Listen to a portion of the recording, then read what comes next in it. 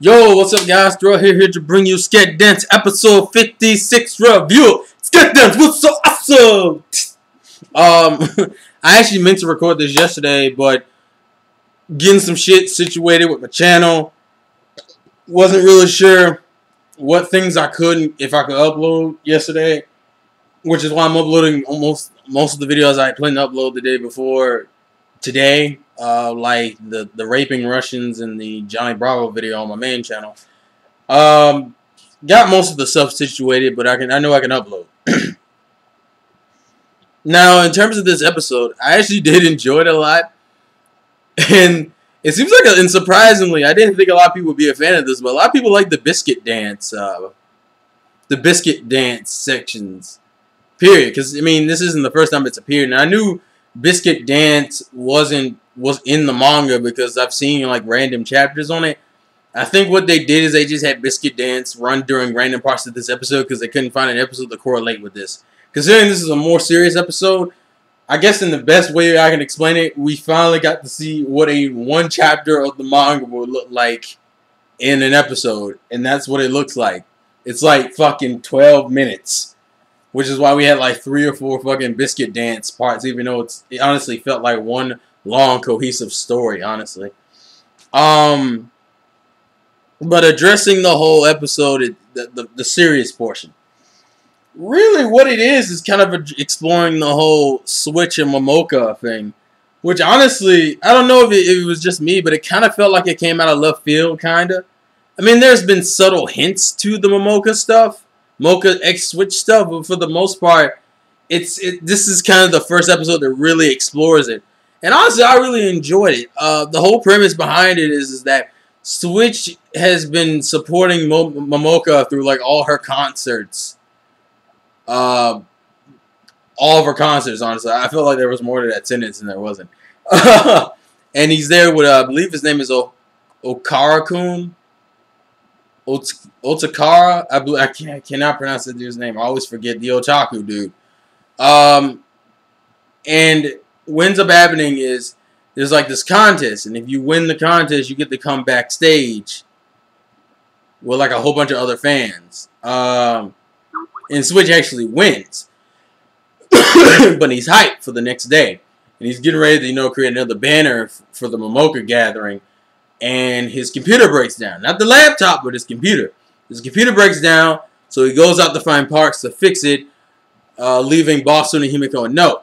While he's going out looking for parts, he's kind of thinking about giving up, and then he's re-inspired by looking at a Momoka poster. And then some dude accidentally bumps into him, which breaks his laptop, so now he can't speak. So we get like this section of the episode that's pure comedy because Switch can't speak without his laptop. So he has to resort to writing his messages down on like a fucking notepad. Not the program notepad, like an actual notepad. And it's actually pretty funny for a few reasons. The first reason is because you would think Switch wouldn't be able to troll now because he has to write down everything. But there's like a portion where like Switch and Himiko are asking him questions. And there's like this one portion where it's a joke through the episode, where he takes really, really long to write something, and it turns out to be a simple phrase. For example, what was it? I forget what Switch... Because what originally happened is Momoka came to visit, because she did see a glimpse of Switch leaving from the beginning of the episode. She came to visit Sket Dan when he was out looking for parts for his big computer, which is how Boston and Himiko found out about her having a concert. And then they got mad at Switch because Switch wasn't there. Well, the next day, it's kind of like Switch kind of goes to explain his own morality thing. He's never mentioned anything to Momoka about being at every one of her concerts. Honestly, he doesn't think Momoka even sees him because he doesn't try to make his presence known to Momoka that he doesn't get any special privileges. Like, he doesn't ask to go backstage. And the reason why he won the contest isn't because he's acquaintances with Momoka. It's because Okara-kun sent in like 100 postcards for it. Switch sent in 500 handwritten, and that's why he won. He won through legitimate means, and he actually kind of got mad at Boston and Himiko for just trying to take the tickets that Momoka was offering. It's like, shouldn't you be getting them through the proper channels? And, you know, in which case, that was this whole thing. But I believe Switch, like Himiko's like, well, what's the point of going to the things? What's the point of going to the concerts if Momoka doesn't know? And he's like, what can I say? I'm a fan. It's like, but why don't you? It's like, but that's stupid. You know, you should tell her that you're supporting her. And Himiko's kind of freaking out. And he takes this really long time to write this answer. And you're thinking it's going to be a really serious answer. And all it is like a picture of a teddy bear with a speech bubble. And the fucking kanji says, now, you know, like, now, calm down kind of shit. And that was just fucking ridiculous because it was literally him trolling. I love the fact that he was still trolling even when he couldn't, you know, use his laptop to speak. But anyways, we go back. Oh, yeah. And the Yuki shit. Yuki comes in there and freaks the shit out of everybody. And on top of that, asks Switch to get an autograph from Momoka. And he's like, no. And he's like, but apparently Yuki. And this is what kind of throws me off. It's like, it's supposed to be a Switch X Momoka episode, but they keep pushing the Yuki shit. Because the Yuki pairing is the more obvious one than the Momoka pairing. Which I guess as the question for this review, which pairing do you prefer? MomokaxSwitch or Yuki-X-Switch? Honestly, Sket Dance is one of the few shows I wouldn't mind either pairing. Like the same thing for Boston. I wouldn't mind Himiko or Saya because I like both of the characters. I haven't had a problem, honestly. It's the same thing for Switch. I wouldn't really mind. I think MomokaxSwitch would be cuter, but I think Yuki-X-Switch would be funnier. But anyway, she asks him to get an autograph for her because apparently she became a fan through watching one of her. I think it's a play or a movie. I believe it's a movie. But anyways, we go to the day of the concert, and now he's there supporting her like usual. And I'm not gonna lie, I would kind of like to hear like a full single of Momoka because like whoever's voice actor, who's the seiyuu for Momoka, sings really well. Like the whole marshmallow. Like she's saying marshmallow, but it's like marshmallow. It's like the English way of saying it. I thought it was kind of funny. Also, I thought it was kind of funny. She still keeps the Momo-tan personality a little bit. Like you could still hear it. Like at the end of the concert, she's like, what was it like? It was like lovely beam, and she like had her hand out like that and shot it. It was ridiculous. But Switch asked, since he did win the postcard thing, can I come backstage? And Momoka texts him back saying sure. But what happens is that some other guy gets through thinking that's Switch, and it's not, trying to get her autograph, but he looks like a really otaku crazed fanboy. You know how like the Japanese essentially the otaku for Japanese pop idols. And he's like a really fat, greasy dude going like, I want her autograph. Let me give up a lot of and he tries to run up on her, breaking through the guard, and you just see fucking Switch be like, he doesn't have his marker, so he can't like write any more phrases, so he has to take what he's already written.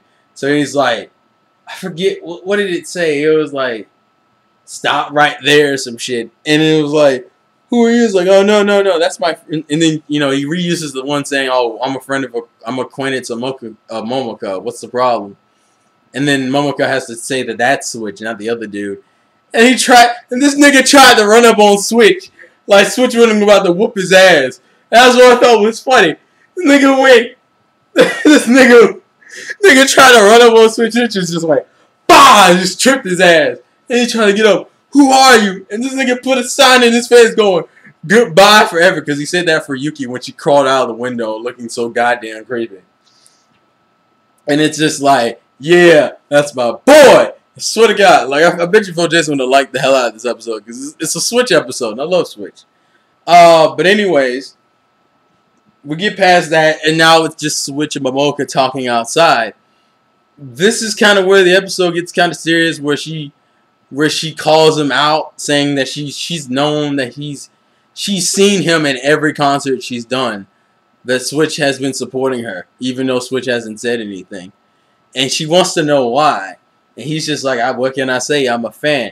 But obviously Momoka has one of those typical shoujo reactions like, wait, by fan do you mean? And he's like, and he, I don't think it's kind of funny that like, what is it, like almost 7 episodes ago, he's talking how he understands how Bosun and Himiko's relationship it's past friend but beneath like dating, and like how he can see that, but he can't see his own situation, which kind of goes into the whole thing that people tend to be able to recognize other people's relationship issues, but they can't realize their own, and that always happens.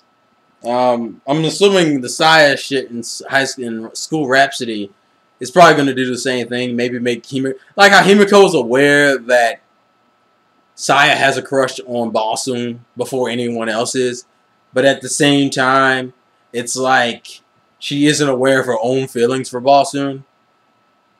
But anyways, it's kind of like this cool emotional moment between Momoka and Switch.